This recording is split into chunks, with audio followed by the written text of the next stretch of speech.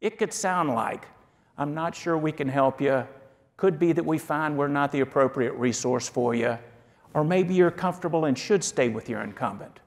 We get there, I'm completely okay. You must show comfort with no.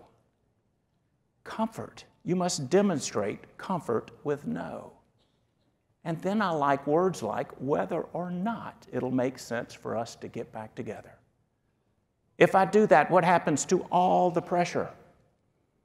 People don't like pressure. You know they're going to have pressure up front. The time to deal with that is when?